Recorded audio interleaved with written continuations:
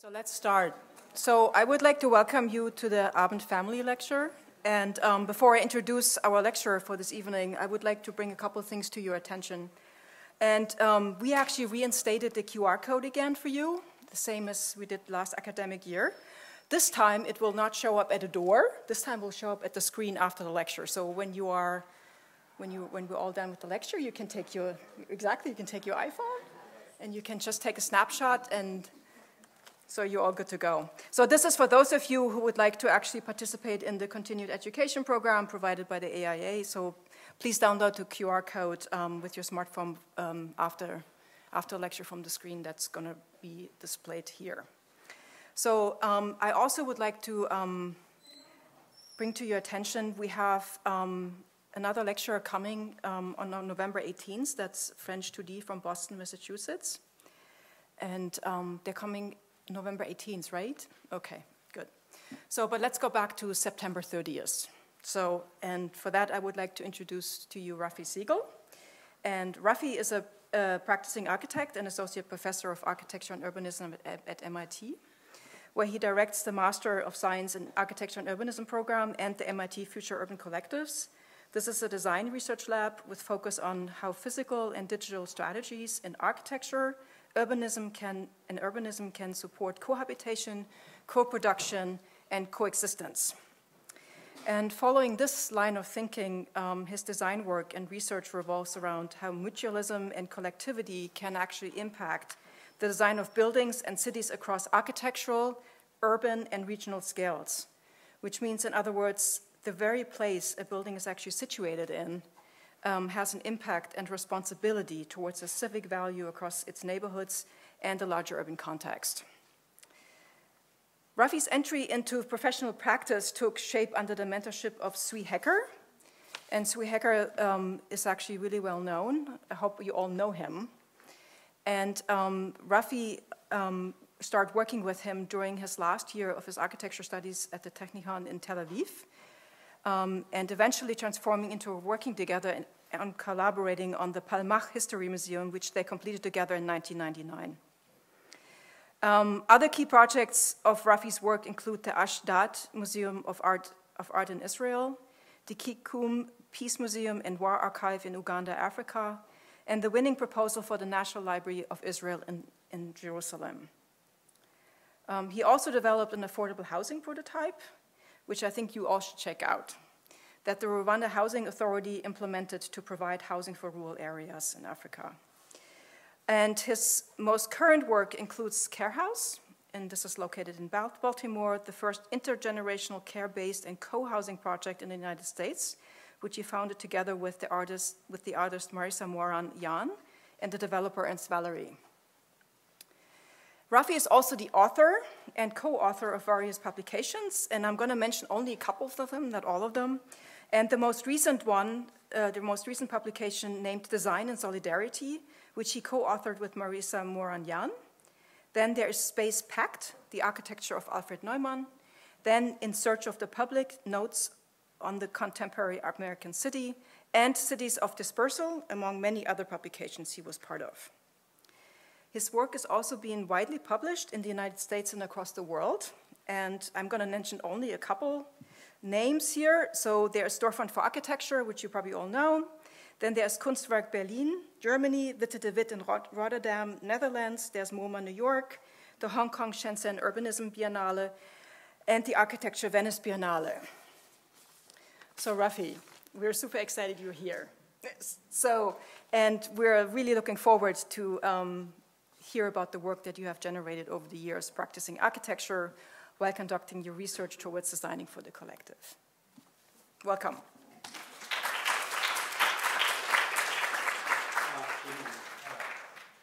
Let's try and dim the lights as much as possible. No need to take notes. Can we do a little bit more? Less light? Great. Super. I have light coming from here.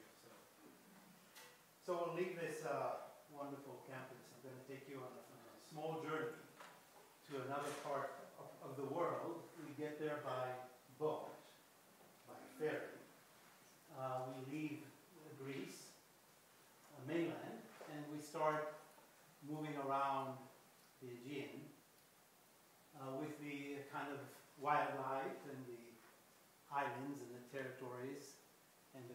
closer and moving away, right? In sunrise, sunset, these trips could take a while. But eventually we arrive at a port. This is on the island of Andos, which is in the Cycladic Islands. And there is a long history. You would think that this is landscape, but this is all human-made landscape. On the way, we might stop for a bite, a restaurant with tables and light and food, obviously. And with a client, possibly, we sketch something out. We plan that in advance. It's not that spontaneous, you know. Do you need a microphone? I need a microphone? Yes, for the recording. Oh, okay. I'm not going to start over. Can you hear me now? Is this better? Oh, all right. You know, and after a nice meal, you want to take a swim, of course. There's traffic on this island, a lot of traffic issues. Eventually, we go to the other side. We reach a bay. This place is called Corthy Bay. There's a village. There's also a site marked up there. Nothing yet on it. It's a small village, but active. And the site is really fantastic. Has an incredible view. I visit the site. Well, this is many, many years ago. One side you see the ocean, and the other side you see the valley, right? I bring friends over. I said, hey, you know, you want to buy this land, maybe build something here? They're not convinced. One guy is, actually, a family. I start designing this. I cannot but think of Delphi and how the Greeks approached a slope. You never walk straight. You always walk diagonal. This is how you traverse the mountain. And there's always stairs. And therefore, you begin to curate a passage, a movement, right? And steps are key.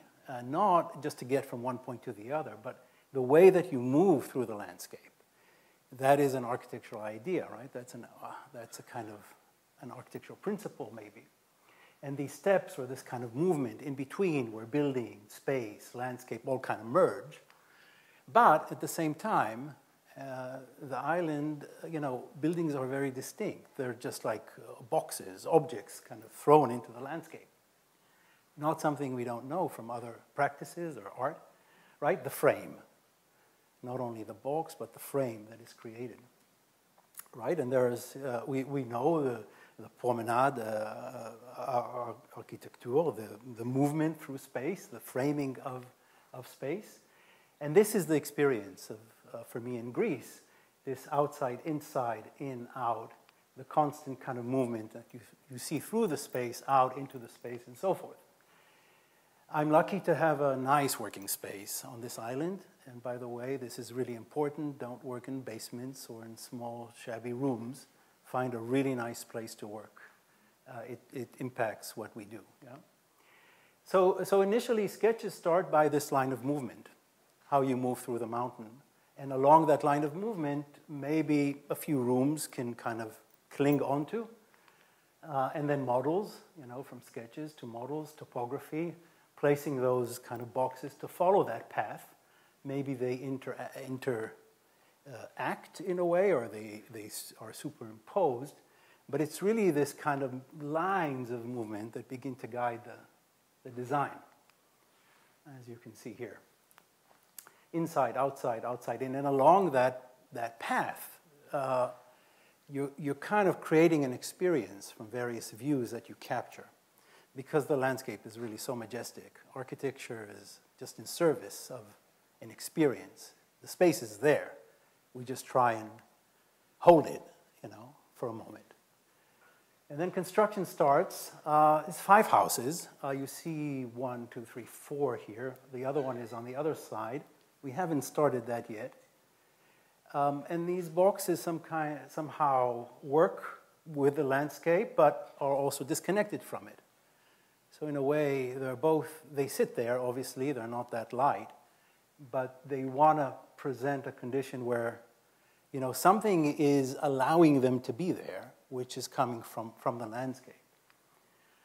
The interiors are very simple, concrete. This contractor just has a concrete plant on the island.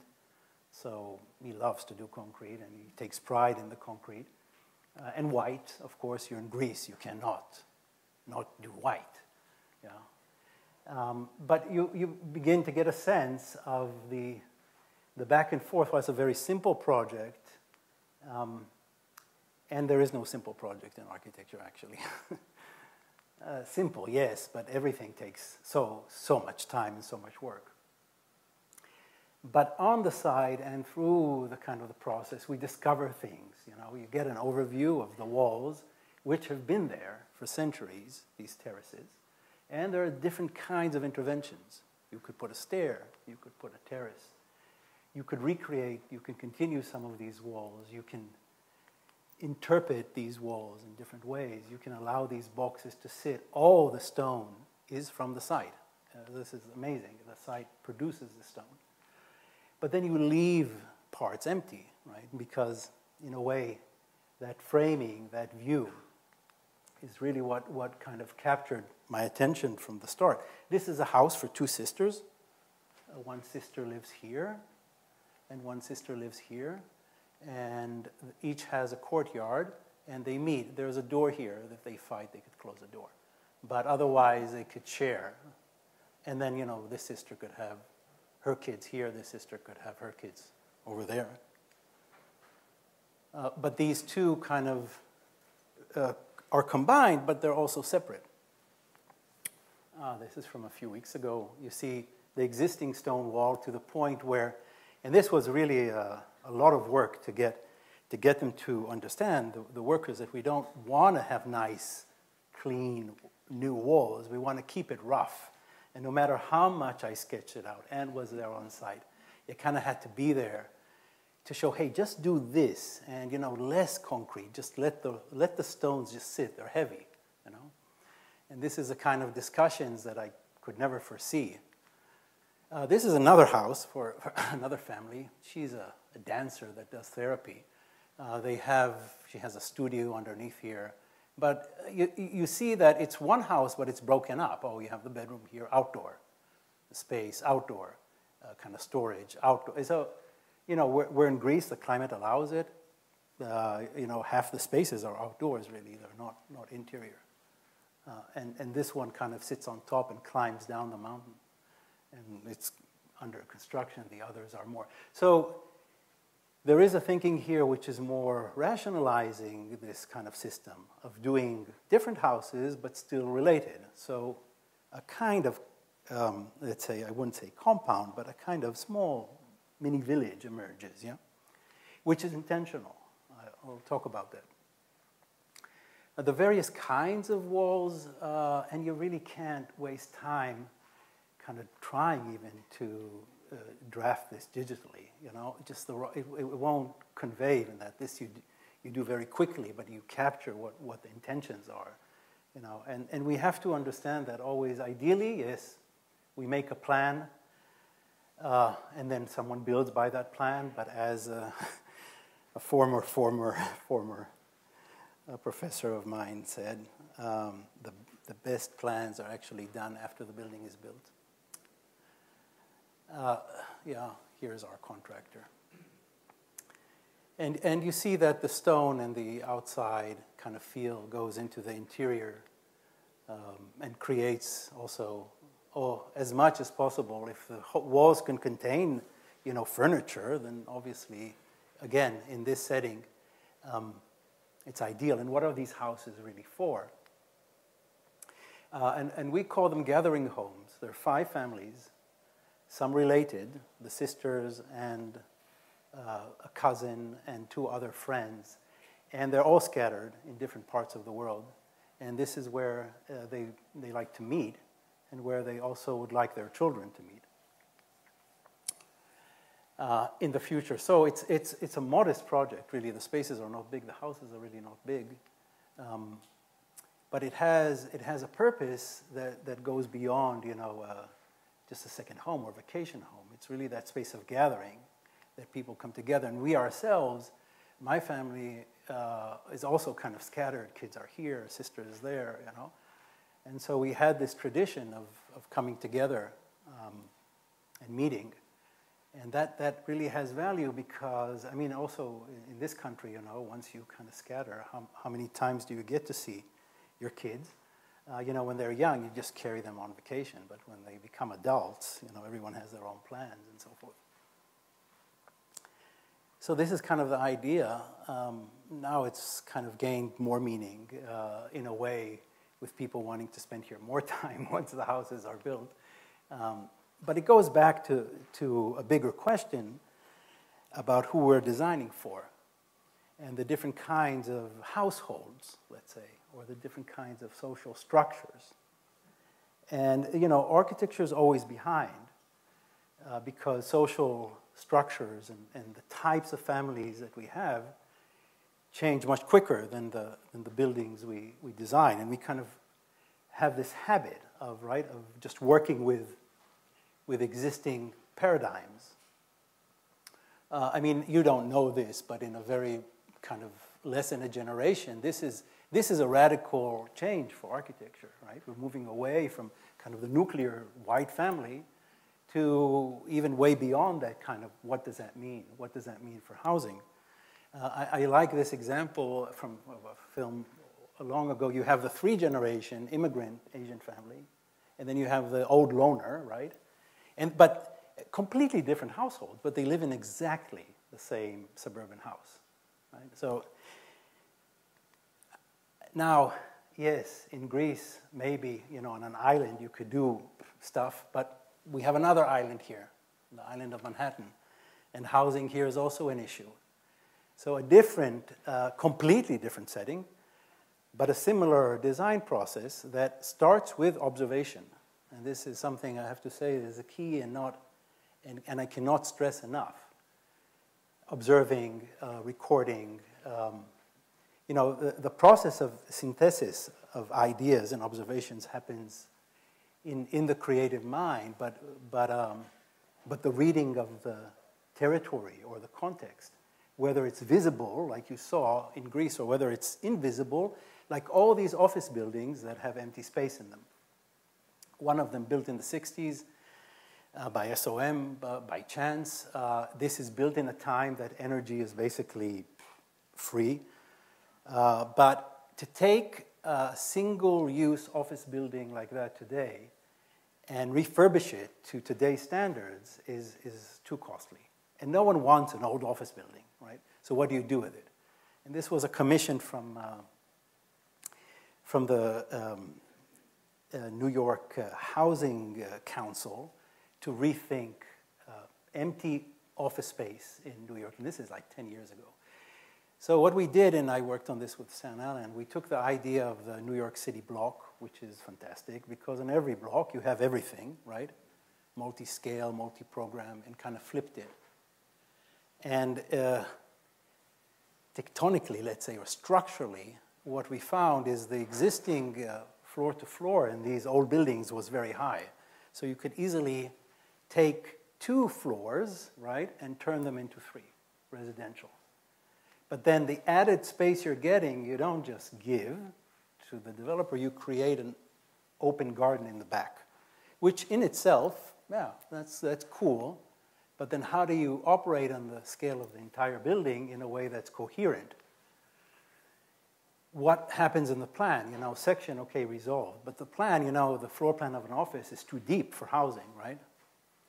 So you put housing on the edges, right, where they get light, and then in the deeper part of the floor plate, you have other programs, shared programs. So an architectural move leads to a programmatic move. Not always the other way around, right? You would think program leads to form, but a certain architectural move could begin to make you think about form. And then various kind of units we can play with, you know, for commuters, for families, etc., becomes a kind of Tetris of units, etc., and then kind of builds up a facade. And then the big move. The big move is connecting all those cutouts, all those voids of gardens into a single collective operation, yeah? And that then kind of a vertical spiraling park that hits the ground level, right, through this kind of series of spaces, and picks up that space, and kind of you can walk around the building through it. And this is not uncommon to things that are happening in cities now that are becoming greener. You know, cities in history did not used to have green space in them. This is a relatively new idea. But what we are seeing now more and more, old infrastructure is becoming green, and cities are becoming more pedestrianized, right? Broadway in New York City is already like completely closed for pedestrians. This is also a relatively recent move. And so we have the initial idea of this project was for the Housing Council to have a few architects do designs and then pair them with developers and under kind of a Bloomberg initiative at that time, get one built. Obviously, we couldn't get this developer didn't want to do anything like this.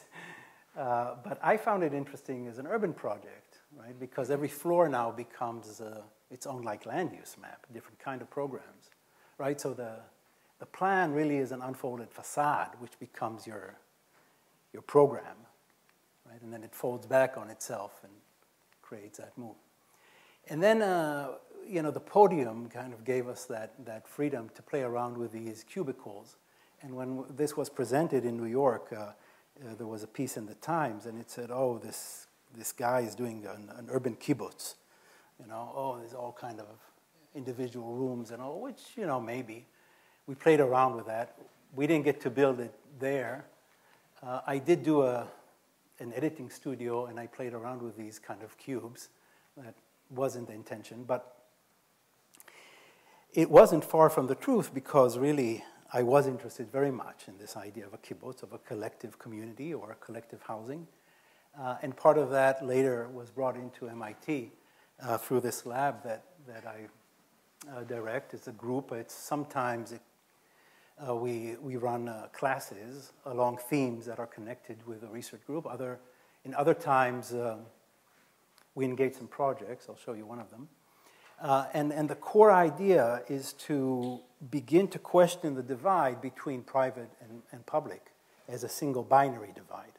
And to say, imagine that there is a space of various gradients or various conditions between the private and public, various kind of collective conditions.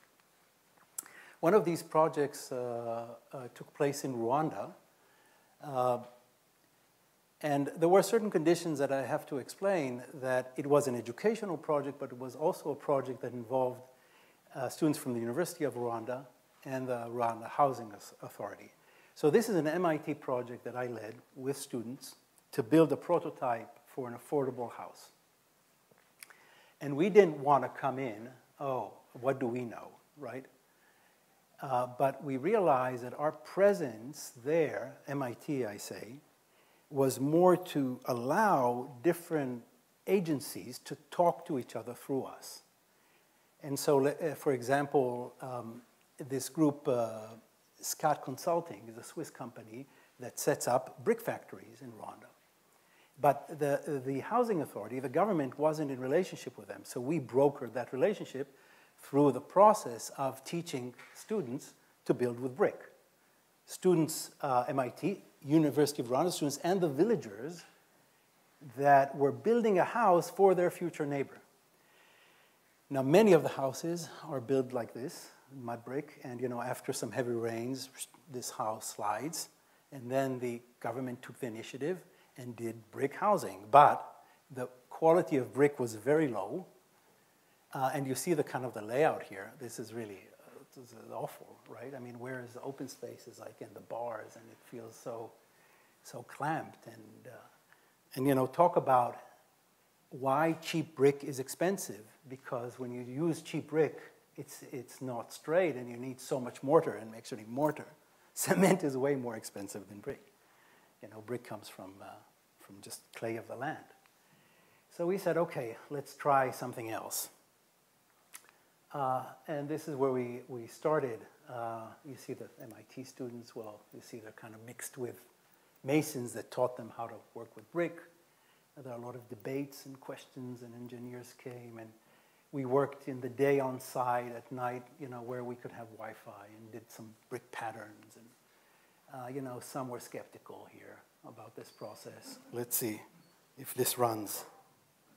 Okay, there's a short video here. Is it? Oh, here we go. Time lapse. So a lot of people are involved, right? Moving in and out throughout the whole. But what you see really, nothing really happens on site. It doesn't go anywhere. I mean, it's not really the point. The point is that it's a collective project. And through this, literally nothing happens, maybe one row of bricks. But it's the discussion, it's the conversation, it's figuring out, okay, what we do here, it's the learning, it's learning as you make. I think, for students, it's an incredible experience, yeah? Eventually, we came up with a design that everyone agreed on, and I was tasked to convince the head of the Rwanda Housing Authority that this is actually a good idea, and it saves money because we're using less brick. He's absolutely not convinced. But eventually, we build a house. And it's $1,000 cheaper than what they built. And it's bigger. Because it takes the entire site as a single project. It doesn't say site, house, leftover. It says the open space is inside the house, right? And it's one open space here and one open space there. It's a really small house. It's less than 800 square feet. But this open space is to be interpreted. What is it? It can be a shop, it can be a porch, it could be a hangout for a family, it could be another room, whatever they want it to be. It's kind of open to interpretation. This is one of the roads that this village is going to use, so it's kind of the public-facing side. And then on the back, water is collected, toilets, kitchen, all that kind of on the back side. This is part of a larger urban planning effort to understand the entire area, and this is a village outside Kigali, the main city, about half an hour away, where the key ideas is, and this is coming as an initiative of the government, to invest in villages, in the infrastructure, and in social amenities and services in order to keep, to allow people in the rural lands to have a better life. And these ideas are coming from what can I do, from ideas that I've researched and worked on in the kibbutz context of collective programs that are shared by the village. And it's kind of easy to do it in this context because, a village is a smaller kind of social group. So whether it's shared cow sheds and shared health center or daycare, etc. So that's the logic that's guided this kind of urban plan, and other cases of other kibbutz settlements, which I won't talk about today, which I've designed, obviously have gone through various iterations of this kind of communal living. My work in Israel really began a long time ago with Zvi Hecker, which right out of school I went to study to first work at his office. And it was a very personal kind of way into architecture, because basically he's an architect that I wanted to work with. And then I discovered much later that actually he experienced the same. He was a pupil of an architect known as Alfred Neumann, which was mentioned. And Neumann was a student of Auguste Perret. And things as I worked with Hecker for almost 10 years very closely, I realized later actually these ideas or this approach didn't come only from him, but it came from Neumann through him, right? So there is a kind of unwritten passage of attitude, let's say. And Neumann was a contemporary of Le Corbusier, and he developed this kind of theory of space. And eventually, with Hecker and another collaborator, they built a few projects in the 60s, which were really radical. So some of these ideas I had, or understandings, without really knowing where they came from. They only kind of later, when I did research and I published this book, then I kind of understood them more in depth. One of the projects that really we worked on, or the primary project that I worked on, is a history museum in Tel Aviv. And Tel Aviv is designed as a garden city. And this is a northern part of the city, and it's right off the campus. And the campus, like many, many campuses, has the same approach to building. There is green space, and we kind of throw in buildings as objects, and they're kind of connected by paths. So this history museum was at the edge of the campus, but we kind of avoided that approach. And given a site that has trees in the middle rather than was the problem, if the trees are in the middle, you want to keep them, what we did actually is we carved around the trees and built a building around the trees. And this is really where the power of, and geometry governs all of that, the power of the inner space, of an inner courtyard, as something that has nature, really kind of stuck with me in a way. As imagine all this effort into architecture to capture a space that was there, but you give it new life, yeah? So when I did the design for the National Library of Israel in Jerusalem, which we won first prize on this project, the same kind of approach stayed with me. And obviously, there are questions, general questions about the future of the library, right? From it being like a temple guarded by lions, to the whole idea of knowledge. Where is knowledge? Where is knowledge today? These two objects are 4,000 years apart, but they're very similar. They're very similar in form. They both are designed for the hand, and they carry knowledge. But knowledge is not written in stone or carved in stone; is in the cloud. So a library is really not a container of knowledge. It's more an access to it. And then the question, well, who has access to that knowledge? And how do you do that in a city like Jerusalem, which is so contested and divided and conflicted? And obviously, the urban context played an enormous role here. And if you do a cross-section through Jerusalem, you see the old city over here, a 19th century city, and what we can call the 20th century city of objects kind of scattered. The old city, right? The walls, you leave the walls, you go into the kind of the 19th century city where you see a bit of green here and there, right? And then you move on to this zone, this area, that has government buildings and the parliament and other. And all this is in context of work that I did almost 20 years ago, which looked at planning and architecture in Israel in a very critical way and said, that the occupation of the West Bank is really a civilian project. It's not so much an army project. And I worked on this with the Eyal Weizmann, and we were very critical. We did an exhibition and a publication which was censored, banned. But basically, we began mapping and showing the complex conditions of this territorial conflict and how it's played out in the territory of the West Bank around Jerusalem. And what is really fascinating, fascinating is maybe not the right word, but disturbing at the same time, is that Jerusalem is a city of barriers that are created by architects, by architecture and planners, right? By architects and planners, by urban planning and by architecture. Barrier is not only a fence you kind of construct, but it's walls, and it's kind of walls made of housing. Yes, obviously there are real concrete walls as well, but it's a city that is constantly divided vertically. It's segregated. So it's a city of continuous zones of control that are all created by these barriers.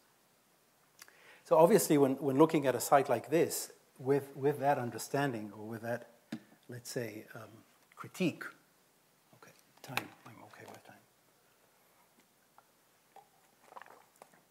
At this point, when I decided to enter the competition, because it's I thought it's a very interesting brief and a unique opportunity to explore that.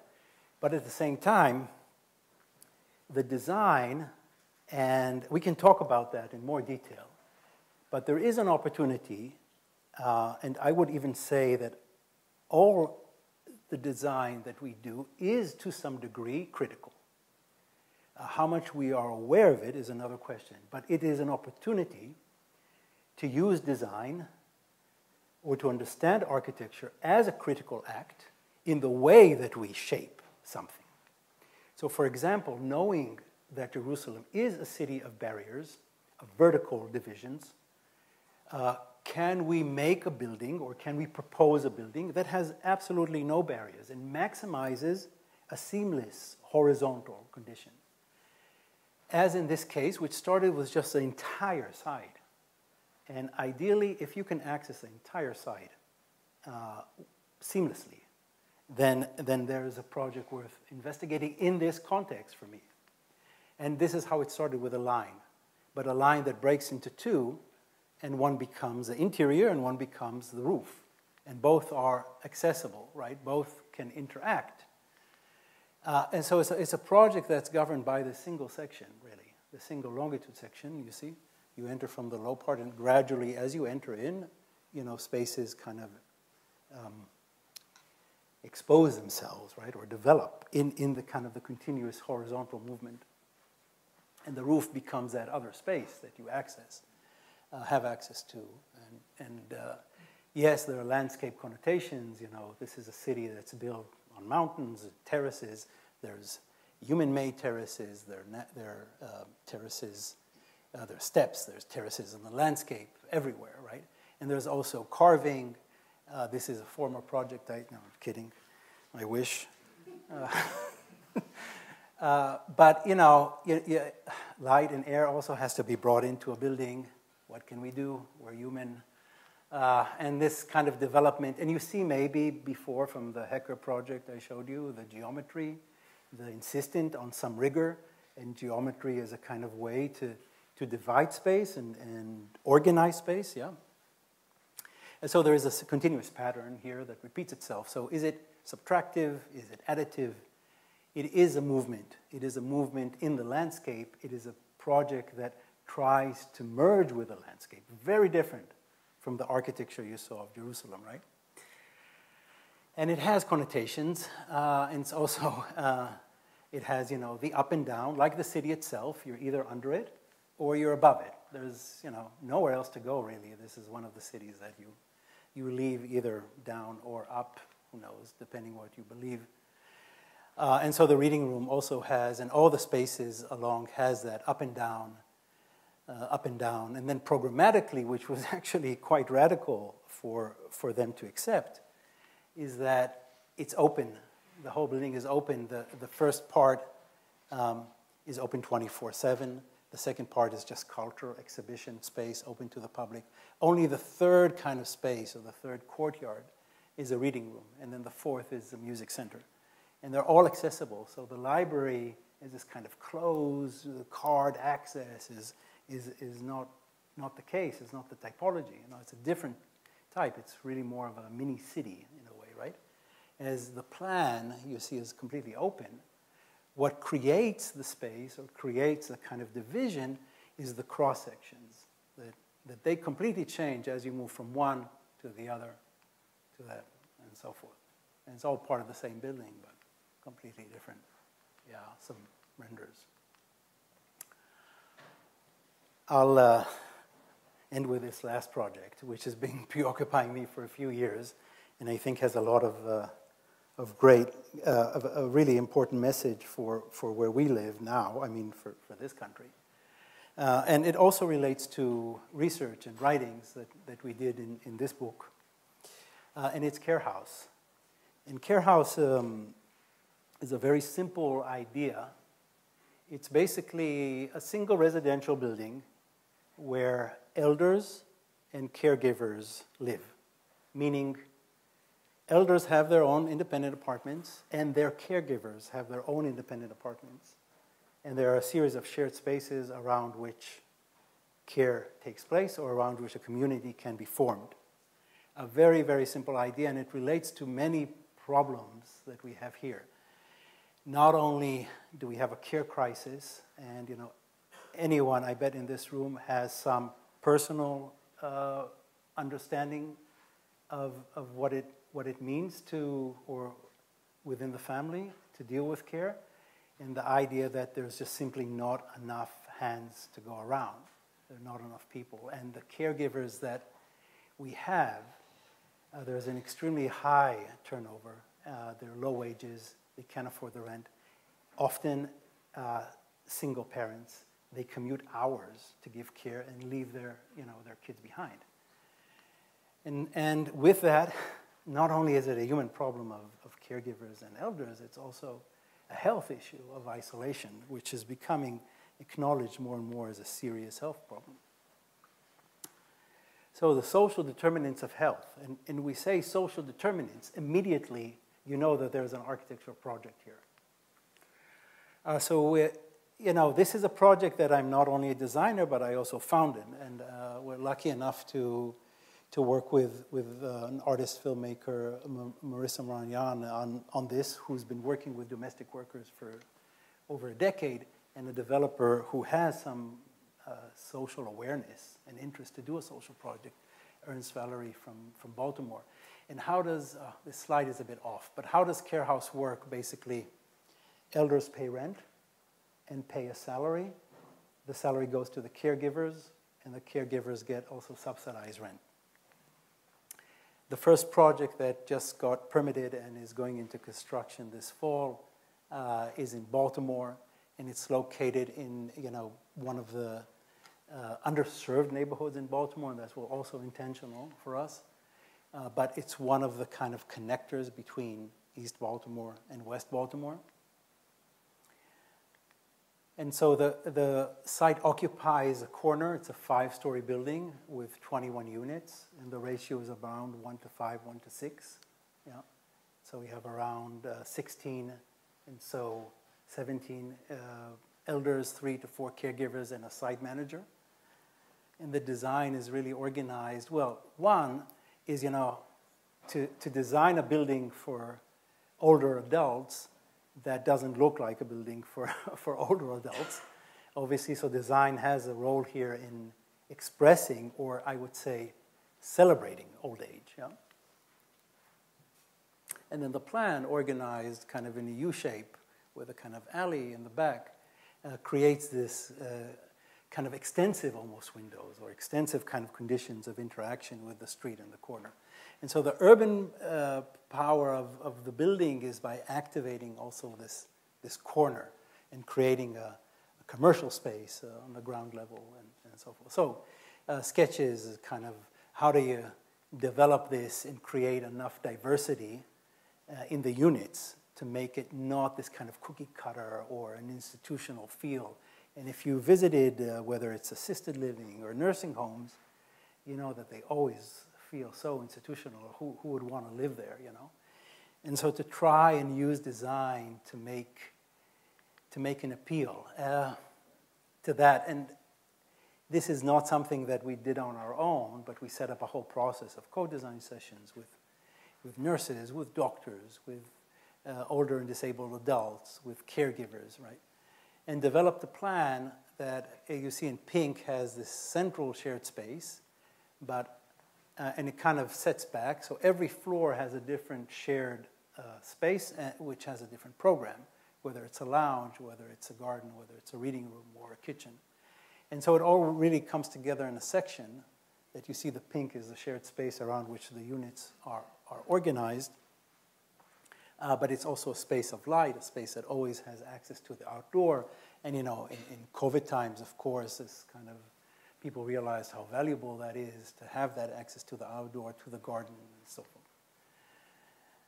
And this is a model that we developed on this Baltimore site, but we're now actually working on 3 or 4 others in different cities in the programming of it. So I'm touching only on the architecture, but the whole financial model, the whole programmatic model is that we don't come in alone, but we form partnerships with an art institute that sends an artist once every 2 weeks to do a workshop or a chef that comes in and does kind of nutrition. And obviously a care provider that manages the caregivers. So it's really a complex undertaking to make this work. When we present a new typology, and it is a kind of new typology, then people ask, well, how do we use it? How do we live? Who does the dishes? There's various and sometimes very mundane questions that come up whenever we just even slightly move away from a convention. Now, art comes into play, and this we tried.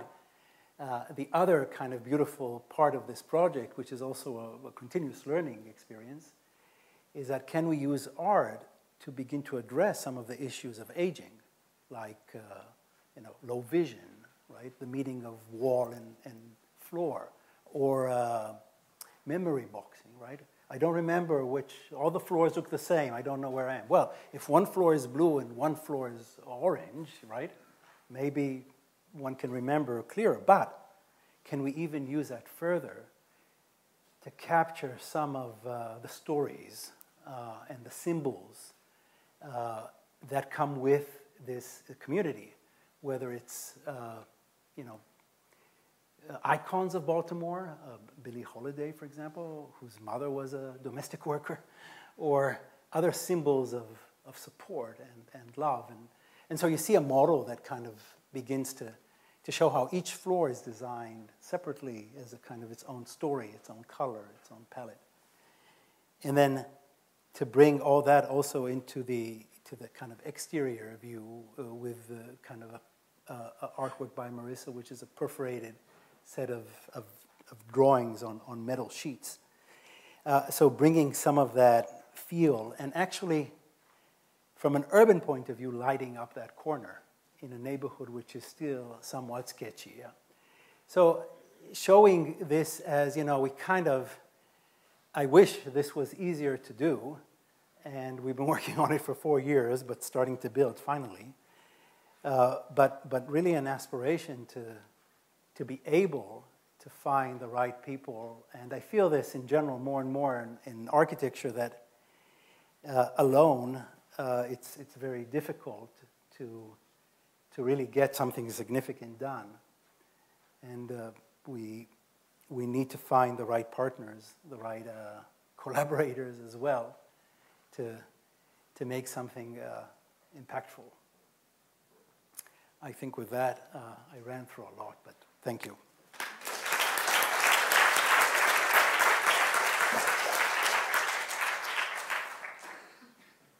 Are there any questions? Are we good on time? Yeah, we're perfect. Yeah, I think we did pretty good. Time, no? Any questions? What? No. Working. You're thinking, okay.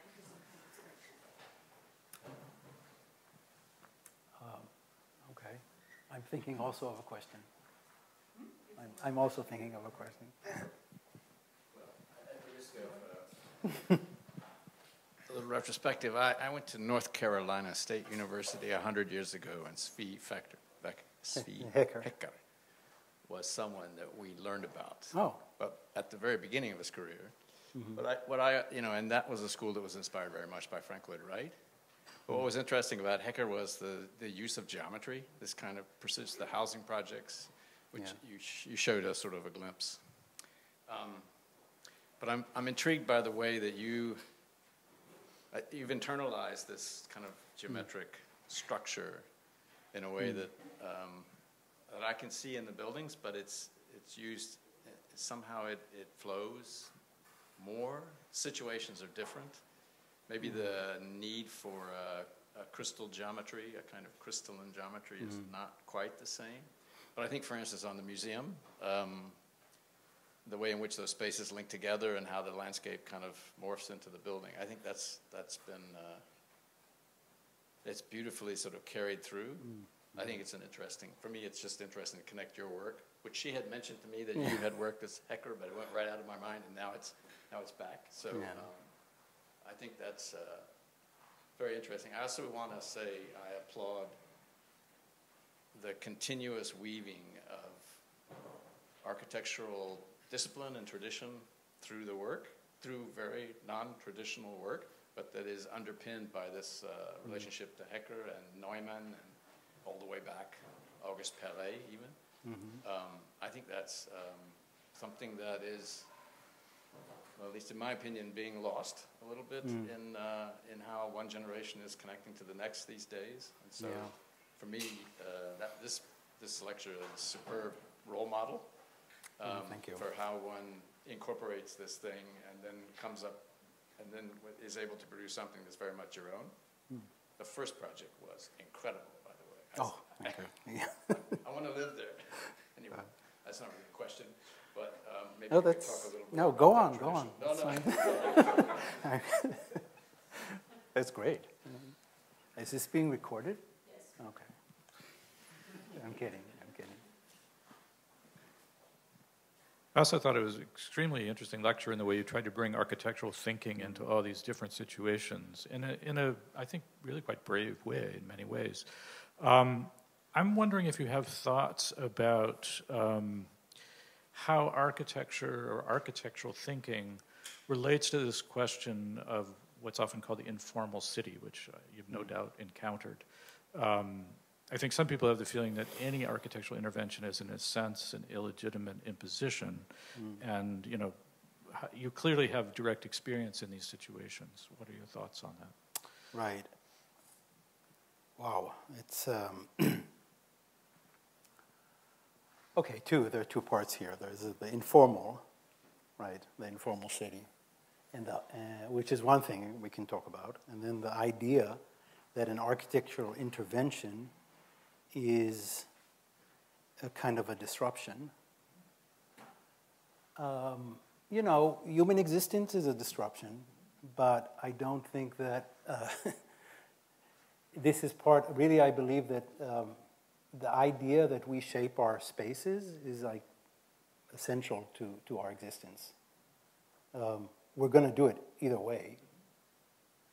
I don't think informal settlements, informal barrios or favelas or whatever, I don't think they're an architectural problem. There's a social, political, economic problem. I don't think it's an architecture. Not a space for architecture. No. Yeah. I had a big argument with Richard Sennett about this. And he said he came to the GSD to talk about how architects need to know. It's not an architecture problem. It's not what we're trying to do.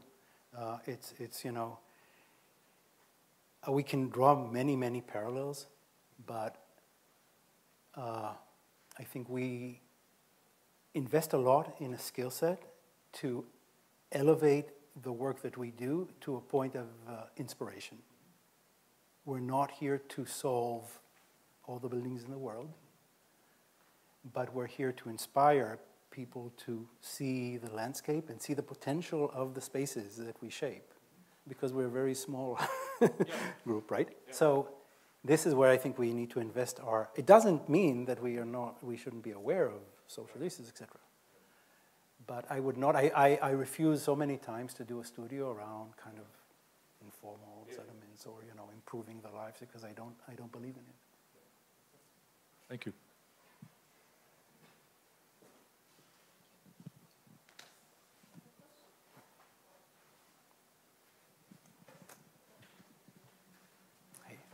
I also loved the first project and would be happy to live there if that's an option. So Robert got in the line first. But what I found really interesting about the Care House project is that it seems to come towards the tail end of the kind of century-long baby boomer kind of project arc, where if in the 1940s there was a kind of program of school building or house building, and now we're like 80 years into that and thinking about what happens as people age. Right. And so it's quite interesting to think about the entanglement of millennials or Gen X people working in this way. And I wonder if you have sort of thought about what are the future generational spatial questions that will come about, after probably 2050, as the baby boomers are no longer around. Yeah. I mean, it's a great question. I mean, this is one of the themes that we're constantly discussing among ourselves in this care house group and in the office. And we decided that actually the strategy is to do all we can to get one built as a pilot, you know, at least one, and see what the issues are. Because you really need to, you can't always theorize about it. Even if we have an idea, who knows if it will work, you know? There's so many factors and variables here. And it's, you know, we're talking with about people, you know? And so the approach is we're going to build 1, 2, 3 as much as we can and get the funding for it and test it out and see what and we already learned many things, yeah? But even just in the process. Test it out and see what is the scale, what's the size, what are the clustering, what are the relationships that happen. You're absolutely right that there is a bigger generational shift. It's not only, well, we could say it's kind of whether it's modernism or not, but it's also about the state being once involved and less involved, right? The 20th century produced these ideas that, okay, you work here, you live there, but also all the kids go here, all the old people go there, right? This is what, and then let's build 3-bedroom apartments. I mean, when I say let's, it's not in the US, it's like half the other world as well, you know.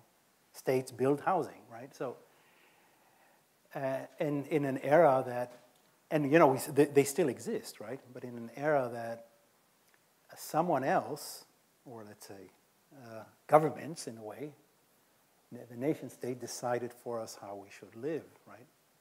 And that's collapsing, obviously. So who is in charge now? Do we leave it to private people, right? Part of the idea of the collective is, right, to explore or identify the reemergence of a group as an entity that has the power to kind of shape its own, right? So there are a lot of things that are happening now, and actually, you know, digital platforms make it even easier, could make it easier. So I think there's a lot to explore there. So I mean, this is, you know, your project, but or there's someone there that's, yeah.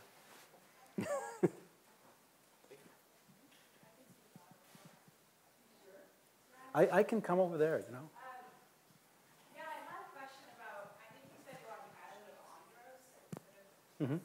Heard you use plugs, and I'll preface this with, I'm an artist, and I'm Greek, and spent a lot of time in the Cycladic Islands. And I was kind of curious to hear from an architect's point of view. I've watched throughout my life these islands see immense development. And there's nothing wrong with development, but I think it's interesting that you design from the landscape and then inspired from the landscape, but you also augment and change the landscape and change like the visual, the point. Like from that bay, people are now going to view a different landscape on the hill. Yeah. And then it also kind of ties into your care project for me because those islands are kind of in crisis right now because the elderly population is dwindling, actually, not increasing. So there's actually a ton of empty and vacant spaces on in these villages and islands with added homes being added. So there's actually like excess spaces during non-tourism times, which is fine. That's normal. It's a touristic space. So anyways, it's kind of a question, kind of setting it up too. But I'm kind of curious how you thought about that when you were building, and if any of those things kind of like, kind of curious what the process of Yeah.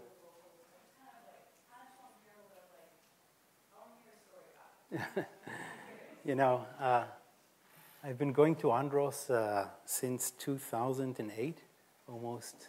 Construction is just 2 years. So we've been going there. And the people that are living in those houses have been going there as well for years and years. Andros itself, this village is active all year round. It's actually Andros is less built on tourism. You know, if you, first two things, if you ever try to build in the Cycladic Islands, you know that permitting is like, you cannot believe how strict things are. You know, you have a limit to a size of a window. You know, every window they say. So it's incredible how much, and this is rooted in the culture, how much respect there is for the landscape. And what we had to go through also, and I love that, of course, yeah, of these limitations and preserving the landscape and keeping the landscape, so forth. So that's kind of one thing. And then the other thing is the way that the landscape, these terraces, once you have the walls, and they already human intervened. And it's really interesting in the Greek kind of code of thought, there is wilderness and then there is human-made. Wilderness, you would think, like in this country, oh, you see an empty field. Oh, I can build on it. Empty, nothing there. No. If humans weren't there before, you can't touch it. Even if it's completely empty and, you know, there's nothing there, just weeds, doesn't matter. But where humans were, they see that as part of a fabric where landscape and building are not separate.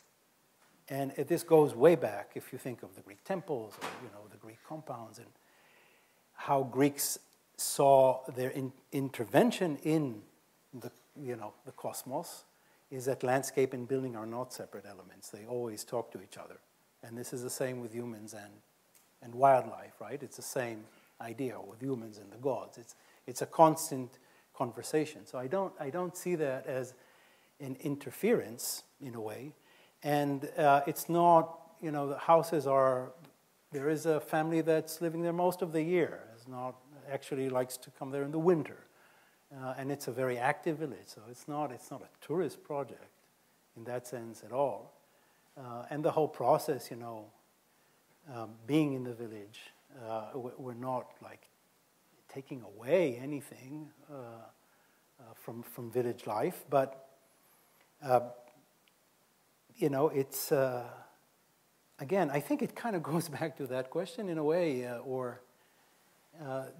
and I'm hearing it in other places, maybe it's a bit of a long shot, but there is a resistance somewhat against building new buildings in general.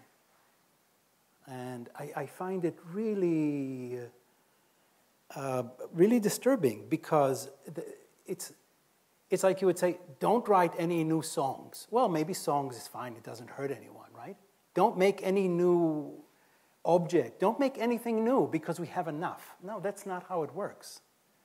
Make something new that, if we want to talk about ecology or other, that, you know, has its own life cycle or whatever.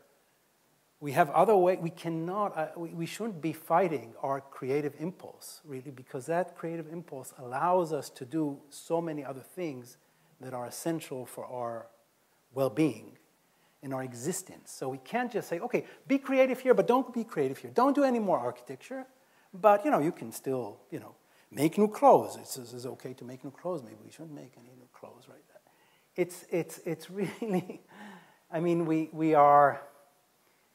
have the imagination and ability to change the discourse if we want to talk about ecology, if we want to talk about sustainability, but not on the account of killing our creative drive.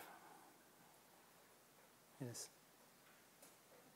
So I was wondering, you already cared about some of that the client has such a wide range of age, so a very wide range of ability, and so I was curious as to how you honor the limitation of movement for the elders and the limitation of distances that they can do, while maintaining the design sensibility for creating a space that doesn't look old or too industrial or.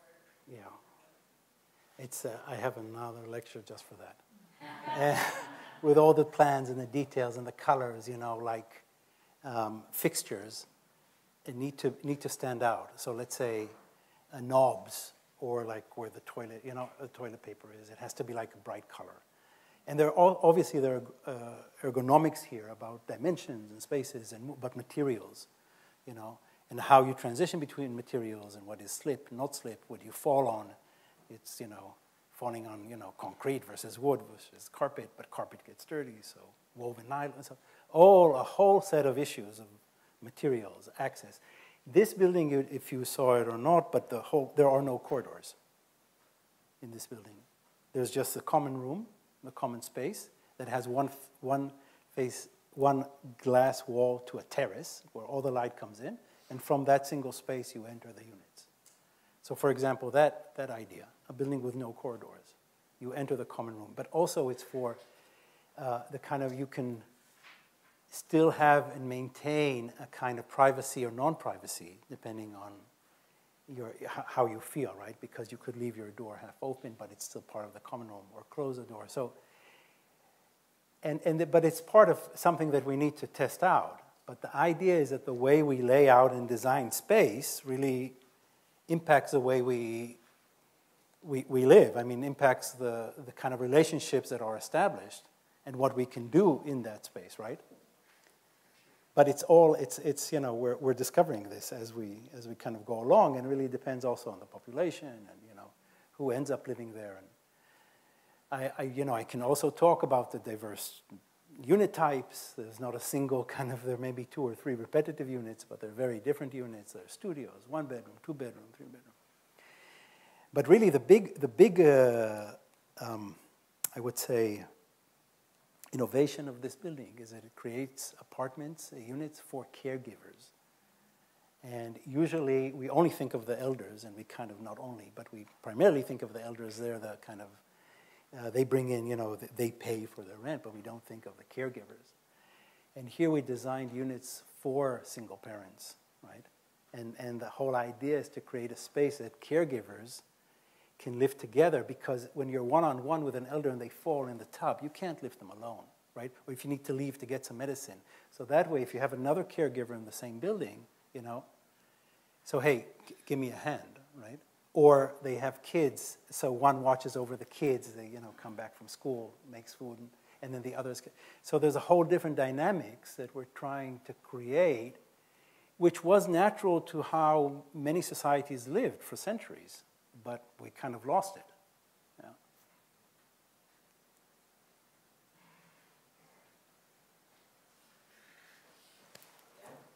Good? Yeah.